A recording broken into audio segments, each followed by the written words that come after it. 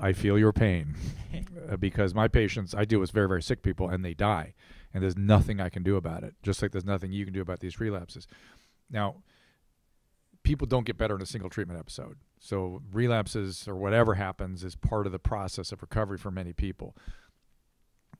The world does not understand that. They think it's a car wash or something where you're magically cured, or I don't know what the hell they think.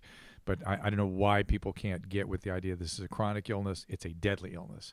And like if we just gave it a different name, let's call it cancer, people magically wouldn't. They accept it. Yeah, the prognosis for cancer, the vast majority of cancers, significantly better than severe addiction, significantly better.